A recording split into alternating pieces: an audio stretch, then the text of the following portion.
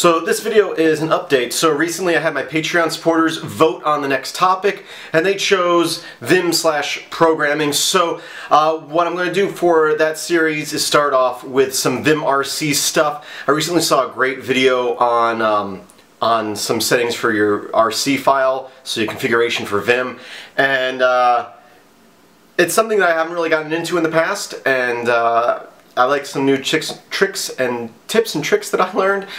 So I'm going to pass that on to you guys in an upcoming series that I'm going to start in the new year, in January. So that's where I'm going to start that. Between now and then, I'm just going to kind of do some random videos, probably some Blender stuff. It's just because it's the holidays, I just want to relax and make some fun videos. I've already done a few videos you may have seen of just like, you know, sped up Blender things, just because I feel like I've been slacking in my Blender skills, and I like to, you know, just do quick little projects that take 5 to 10 minutes just to keep up on my skills and learn some new things I can do quickly.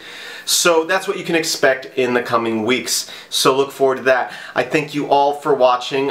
It is Thanksgiving. The day that I'm filming this is the first chance I've had to really sit down and film something in a while. So I hope you're having a happy Thanksgiving, although you'll be seeing this after Thanksgiving. I hope you had a happy Thanksgiving.